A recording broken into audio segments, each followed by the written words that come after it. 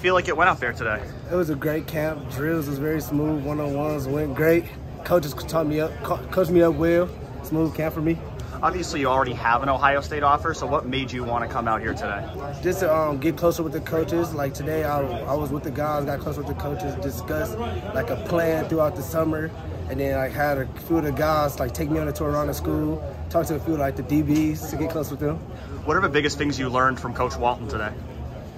He taught me a lot of life lessons, but most important, like how you have your how to like play inside leverage, shoot the hand, what you got, kick slide where you grab the hand and moving over into one-on-one coverage. What's your summer been like so far? Where else have you been, or where else are you going? It's been hectic. I've been to Tennessee, Alabama, Kentucky, just stopped at Ohio State, Michigan tomorrow, and a few more tours after that. And do you have any plans coming back here later this summer or in the fall? I'm actually trying to come back when I get back home. I'm actually trying to come back like 3 weeks after to like build more of a relationship with the coaches and more like build more relationship with the team. Is that like in July? Around July. Get my parents close with the coaches. You mentioned a ton of top programs that you've visited. What kind of stands out in comparison when you're at Ohio State? The biggest thing is at many of the places I didn't get to talk to like the players. I didn't get to talk to the players. And then I didn't get to talk to all the coaches. Like at Ohio State when I came there, I talked to every coach, all the recruiting analysts, all the players. So that gives off a great vibe. Just knowing it shows you that how much they care for me and how badly they want me, because there are not many colleges that go out their way to do that for you. Who are some of the DBs you mentioned that you talked to? J.K. Johnson, Jair Brown, Jair, and Cam. What did those guys tell you about Ohio State? They tell me it's an amazing place. It's fun to be down here from where they're from. When you think about just the history that Glenville players have here at Ohio State, how cool is it to be here with your team today? It's an amazing experience because hopefully I get I'm trying to get my whole team offer so we can build a pipeline. All of us come down here. That's like the biggest thing to me. Making sure we build a close bond with each other so we can all end up at the same college. How much do you and Arvell talk about each other's recruitments? That's my boy. We basically got every same offer. We all got the same top. We got the same top 5s, top 10s. I talk to him every day. Grew up with him since I was 6. Been playing football with him since I was 6. He's like a big brother to me. So I'm guessing you'd be pretty happy if it worked out that you guys both end up at the same school. That's definitely the plan for us right now.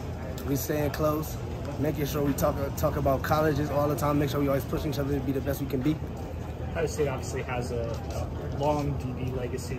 Things haven't gone quite the way they've wanted the last couple of years. Knowing that you could be a part of kind of turning things back around, you talked about that Glenville pipeline too. How exciting would that be for you? That's an exciting feeling, just knowing that me coming in and being able to bring the pipeline back to Glenville after a few years when the pipeline was like low-key shut off. That means I played a big part in like the recruitment. Being at Glenville, do you still talk to some of those guys that were at Ohio State back in the day? Some of the guys who were stars here that also started Glenville? Yes, sir. A lot of them actually come to our games. A lot of them come to our practices, and a lot of them will coach like the track team. So I get a chance to talk to those guys all the time, and they tell me what I need to be doing. I need to be like focused on becoming the best player in the country, and focusing on school, being great in my community. So that plays like I'm thankful for them to always teach me a way to like get through life. So there's always kind of already a sense of that brotherhood at Glenville that would be at a similar place like Ohio State. Definitely, just because I know me and Arvell trying to bring the pipeline back with our whole team, and I see like how they was like brothers and they brought their whole team to Ohio State. So that's what we're trying to do, get that back. Do you have like a timeline of when you want to start to narrow down your recruitment? I'll probably most likely in the middle of my junior year, I'll probably start narrowing down my recruitment. I know that Dylan Raiola has been recruiting a lot of guys already for Ohio State in your class. Have you heard from him much? Not yet, but I'm hoping to hear from him soon because my rank has been going up, like more up and up, just dropped from 65 to 46.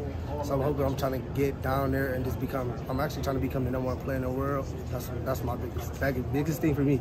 Are there any of the guys in the 2023 class at all from Ohio that talked to you at all about, trying to come here? Well, mostly you got Arvell. That's who the closest I'm with. That's coming down here. And I actually got to Sonny. He reclassed to the 2022, but I got to talk to him today. I got to introduce myself. So. What did he tell you? Well, we didn't really get to have like a conversation because it was during the camp, but he introduced himself. He was a pretty big guy. Yeah. It'd be nice to play with him.